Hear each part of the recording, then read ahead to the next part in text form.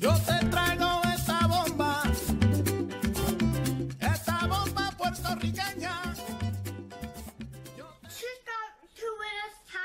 Fuera del video. Okay. Welcome to my channel. Today I'm gonna make a very simple recipe, and it's gonna be a pumpkin cheesecake. No complications. So That's great. if you want to see this video, stay tuned. Stay tuned and subscribe.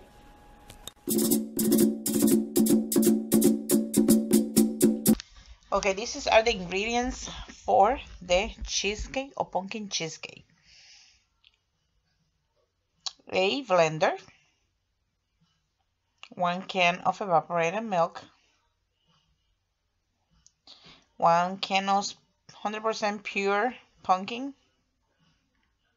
1 can of sweet condensed milk, 2 large egg, 1 box of Philadelphia cream cheese, that's 8 ounces, and 3 of the ready crust graham, this is 6 ounces, and we're gonna need 3. 1 teaspoon of cinnamon, and half teaspoon of allspice. And if you don't have the allspice, you can put half teaspoon of nutmeg, half teaspoon of clove, and half teaspoon of ginger. So now what we're gonna do is we're gonna put all the ingredients in the blender. Now we're gonna blend this until every of the ingredients are well combined, approximately 1 minute. And meanwhile, we're gonna preheat the oven at 325.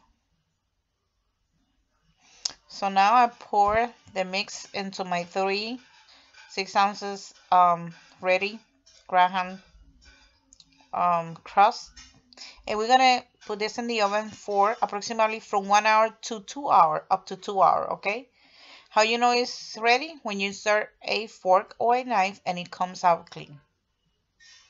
So I leave mine 1 hour and 40 minutes and it's ready. Now I'm gonna let it cool down because I'm gonna put some whipping cream.